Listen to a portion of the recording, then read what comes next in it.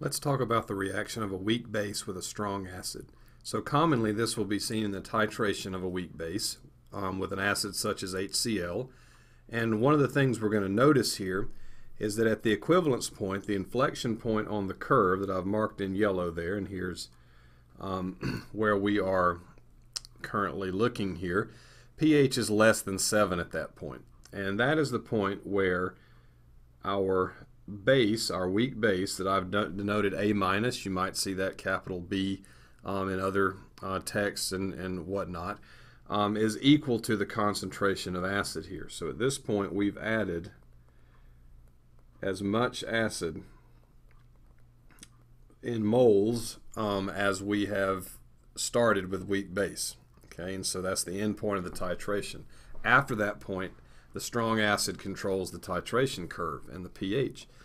Well, as we're adding acid to that weak base, we're forming the conjugate base, and at half of the equivalence point, the concentration of that conjugate acid with the base here is going to be equal. And so by the Henderson-Hasselbalch equation, our pH will equal the pKa of the conjugate acid. Okay, so the conjugate acid is what we're forming here. Or alternatively, we could say that the pOH is the pKb of our weak base. Okay, either way you look at it, it's fine, but normally we plot pH versus volume or moles of titrant added, and so normally it'll be in terms of pH. So think about pH equals the pKa of the conjugate acid, and you can get the pKb of the conjugate base by 14 minus the pKa. Either way you go at it, it's fine, but that's what are the important points on this curve. So equivalence happens at a certain volume of acid added or a certain amount of moles added, and then at half of that our pH is equal to the pKa by the Henderson-Hasselbalch equation. So one of the things we have to remember is we have to perform stoichiometry first before we calculate our equilibrium concentrations, and we can do that via an ice table or that Henderson-Hasselbalch equation in either the pH or pOH form. Well, let's do an example. Better to do an example than to keep chatting there. So looking at our mixture, we are taking 50 milliliters of 1 molar sodium acetate. So our weak base is sodium acetate. Well, we don't care about the sodium. It is the conjugate acid of a strong base, sodium hydroxide, for example. So it's negligible. It's going to float off as a spectator ion. So there's our weak base. We're going to react here with nitric acid, and we are going to form our conjugate acid, acetic acid, and then what's left over there, nitrate. It floats off, never to be seen again. Okay, it's not, and of course we could also say that the nitric acid has already dissociated and formed H3O plus in one equivalent, and so our conjugate base of H3O plus is H2O. And so with this reaction it will go to completion. So we've got to keep track of everything, starting with our molarity. We have 1 molar sodium acetate, and we have 2 molar nitric acid. Our volumes are 50 milliliters, so 0.050 liters, and 10 milliliters, 0.010 liters. Got to convert because molarity is in moles per liter. To get moles, which is what we always want to do with stoichiometry, we have to multiply that molarity by the volume to cancel out liters. So our initial moles that we're going to get from this is 0.05 times 1 is 0.050 moles of acetate, and then 0.020 moles of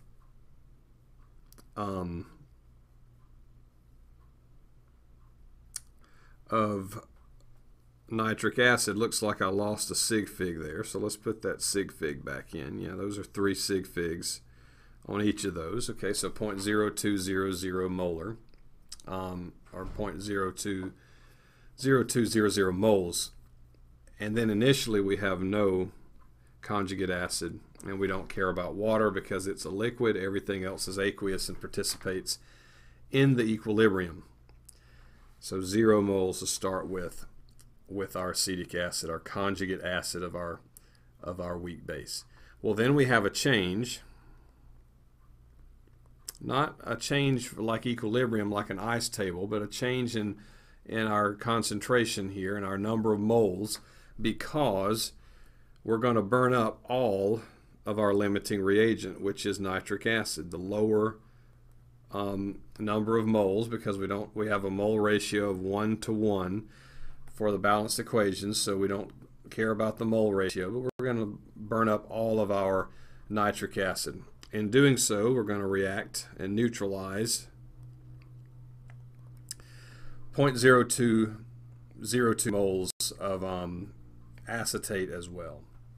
And that's going to add a starting concentration of, or number of moles of 0.02 moles of acetic acid as well.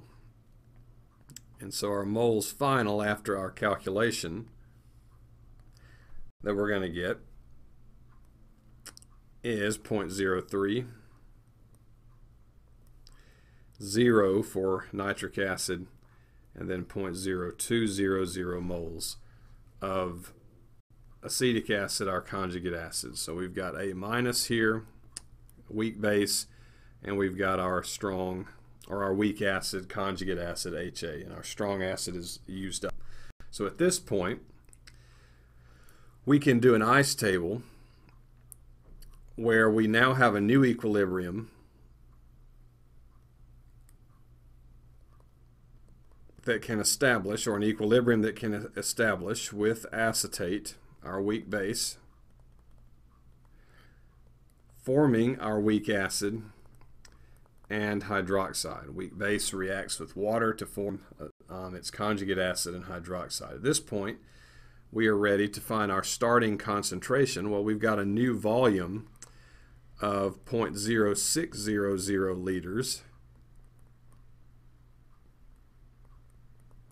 No nitric acid though, because we added 50 milliliters to 10 milliliters, so our new volume is 0.0600 liters. And when we divide moles per liter, we can get our initial concentration for our ice table of 0.5 molar in acetate. Don't have to worry about H2O. And then 0.02 divided by 0.06, that's 1/3 or 0.3 repeating for our conjugate acid, acetic acid.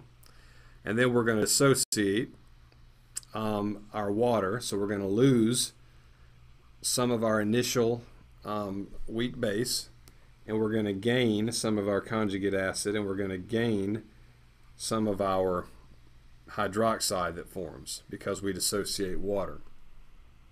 So at equilibrium, we're going to have 0.500 molar minus X and 0.333 molar plus X of acetic acid, and then X for our hydroxide concentration. So we've got a couple options here.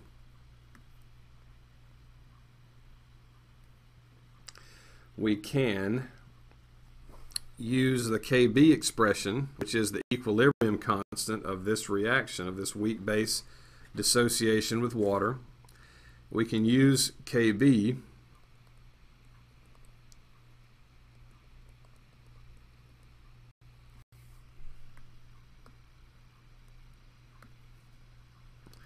given our pKa was 9.26, we can find Kb from that value, because Kb can be determined by taking the negative log expression for pKa and doing the inverse function, which is raising it to the power of 10, and we get our 10 to the negative 9.26 from that, which comes out to be, if we want a decimal notation, of 5.50 times 10 to the minus 10 for our Kb. And what's Kb equal to? It's equal to any equilibrium constants, the products, conjugate acid here times hydroxide, the products of a reaction that are aqueous, and then divided by any aqueous reactants. Here that would be acetate, which is A-. We plug in our values at equilibrium. Well, looks like HA is 0.333 molar plus X, but because our Kb is so small, we anticipate X is going to be negligible when compared to our concentration, so we can drop that out of the expression, times X divided by 0.500. And then we can solve for X, which is the concentration of hydroxide. We get 8.25 times 10 to the minus 10 molar in hydroxide. And that gives a pOH, when we take the negative log of that, to be 9.08. If we wanted the pH, then that is 14 minus 9.08, which is 4.92. And that's one of the things we were asked to find the pH of the solution. Okay, and that's without using the Henderson-Hasselbalch equation. But we could have easily used Henderson-Hasselbalch and found that pH is equal to pKa plus the log of the concentration of the weak base divided by the concentration of its conjugate acid. And if we would have done that, we would have found that pKa, I wrote pKa up here, that should be pKb, that pKa is 14 minus pKb, 9.26, and that comes out to be 4.74. So 4.74 plus the log of the weak base over the conjugate acid concentrations, and we get the exact same answer, 4.92 for the pH. So either way you do it, it works. You don't have to convert to pOH or pKb. You can use the normal buffer Henderson-Hasselbalch equation, but if you do it with an ice table, you'd need to use pKb, or excuse me, Kb here as we set it up and perform it. Either way you do it's fine, either way works. We were also asked to find the final concentration of acetate, which started at 1 molar, and then after reacting with the strong acid became 1/2 molar concentration. Well, at this point we look at what our X value was, 8.25 times 10 to the minus 10. Well, that means 0.5, which is 5 times 10 to the minus 1. If we were to add or subtract away this very, very, very small value, nothing changes. So really the final concentration of acetate is 0.500. Buffers resist changes in concentration of their constituents when the Ka is very weak there and the Kb is very, very small. So we end up with about 1/2 molar in acetate as well. And so does this make sense? Always ask yourself that. So we started with here a little bit less of the acid form than the base form. So 0.333 molar versus 0.5. So with a little bit less acid than base, we expect a pH that is higher, 4.92, than pKa, 4.74. And that's exactly what we have. And I actually modeled our reaction with a simulation using the Henderson-Hasselbalch. This titration would have a sharp drop off at the beginning into the buffer region here before the equivalence point at about 1 here. That's equivalence added, and so if we go to half that, we get 4.74, where pH equals pKa at half the equivalence point.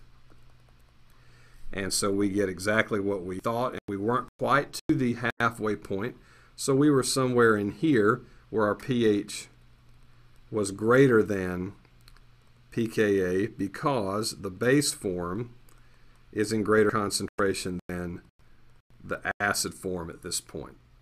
So we're somewhere in that range.